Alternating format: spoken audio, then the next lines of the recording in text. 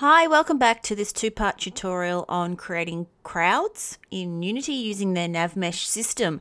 So far we've created a simple crowd with a bit of a mesh and 4 different types of agents that travel across that mesh.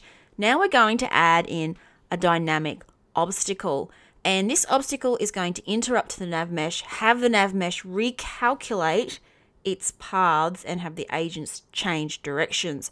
So this is where this little cube that I've had in here comes into play. So I'm just turn this on so you can see it now. I've created a cube, just a standard Unity cube, and I've put it in this location here. Let me go to the scene view where I can get a better look. There it is. So this cube has become basically a doorway, and we're going to lift it up and down. Now, to have it interrupt or influence the Navmesh, you need to make it a Navmesh object. So after you've created your cube, add component and add a Navmesh obstacle. That obstacle has a center and a side. It defaults to the shape of box, but you can set it to a capsule if you like. In this case, it's obviously going to be a box, and it will fit neatly over the box that I have created here. Now, if we at this point go back to our navigation and bake, nothing will happen. First of all, this door hasn't been made into the static navigation that we set for everything else, and you don't set it for this, okay? So the obstacle is different. It doesn't become a static.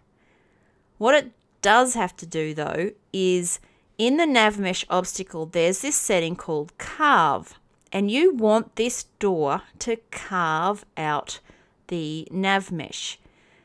The reason why you might not carve is if you have a first-person player that you want to be running around in here and you want it to bump into your agents, or you want your agents to avoid it, or if you had a car moving through, or anything that's going to be moving a lot, then you wouldn't want it to carve. It can still be an object. In fact, let me just show you what you get at this point if I just press play.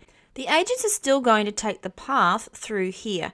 Now, some of them are just going through there because of the brute force of them, but some of them you will find start to get stuck up against that door as it is an obstacle to them.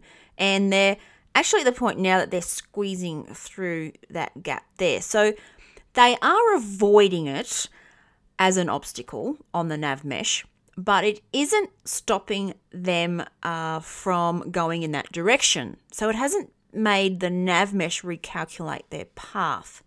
And that's why we click on this carve box here. Now, when we go to the Navmesh window, if we have a look over here at that door box,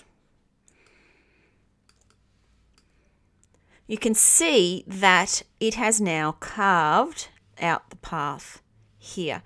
And if I go back to that cube in the inspector and untick, oh, not that one, carve, go back to our navigation, you'll see that the path now goes straight through and ignores that door.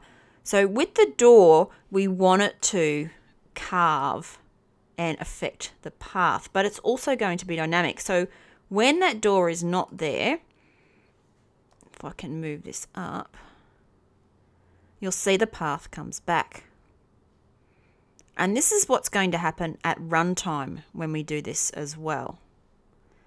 Okay, so let's put the door back where it's going to be. And let's write some code to open and close the door. So I've got a C# script called door opener.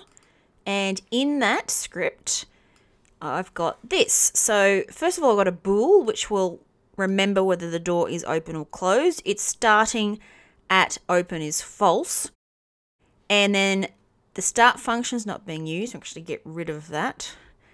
The update is saying if the space bar is pressed down, then it's going to open and close the door. If the door is open, we're going to translate the door downwards by -3. Otherwise, we translate it by 3 in the up direction. So it's just opening and closing it by 3 up and down. And then at that point, we also switch the status of open to not open. And that will switch this open bool from true to false and then from false to true, back and forward like that. Very simple bit of code. So once you've got that, save it, go back to Unity and drag and drop it onto your door that you've made, and that will open it and close it for you. Right, so now you're ready to try it out again. So let's press play. You'll see that initially the door is closed, so the agents will go that way. But if you press space and open the door, they'll go that way. And then they'll recalculate. You can open the door and you'll see how that dynamic obstacle works. And it's very nice feature, and Navmeshes are very powerful. You can do all sorts of things with them. But this is just one example, and a very simple example at that. When you add animated people to a crowd simulation, it really brings it alive. Here's one example from my Udemy course on NPC Programming, using pretty much the same things I've just shown you. And this is just the surface of what you can do with Navmeshes and crowd dynamics.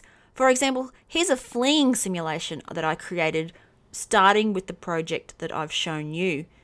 Remember, if you want to learn more, then please sign up for my courses or support me on Patreon, where you'll get free access to my Udemy courses.